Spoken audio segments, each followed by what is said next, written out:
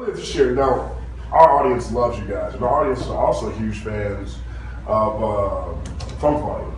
And so Funk Volume, unfortunately, they broke up earlier this year, but we've been bombarded about conversations around Hopsin and what Hopsin should do next. And we have a lot of readers who always say Hopsin should go over to Strange. We have people in our feed right now that are saying Hopsin should go on to Strange. Okay. What was y'all's reaction when you heard about what happened with Funk Volume? I know you've worked extensively with Hopsin, as an artist on different tracks.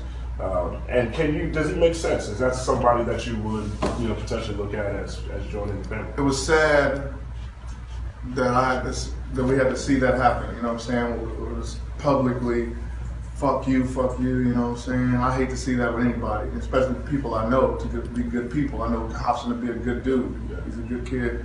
And Dame is a really good guy, you know what I'm saying? Soft-spoken, everything, you know what I'm saying? Dizzy is the motherfucking shit. Jaren, we toured together, that's our brother, you know what I'm saying? Swizz is the shit, you know what I mean? And it's like, I hate to see all them fall apart like that, you know what I'm saying? And like I told my people at Strange, I was talking to Dave Weiner and they were interested in getting Jaren Benton, you know what I'm saying? And that's our brother, you know?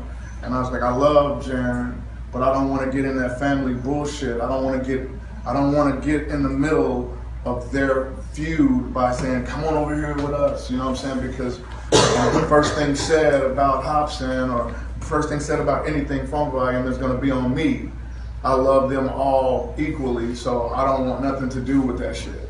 If anybody has any questions or who I want to sign, I don't know. Maybe that'll change one day. I don't know, with the Jaren thing, I don't know. But the way I feel and what I told Travis and what I told Dave is like, I would hate to get in between that family feud by signing niggas from over there. You know what I'm saying? Even though it makes so much sense to sign any of them motherfuckers. Yeah. You know what I'm saying? Because they're all elite lyricists.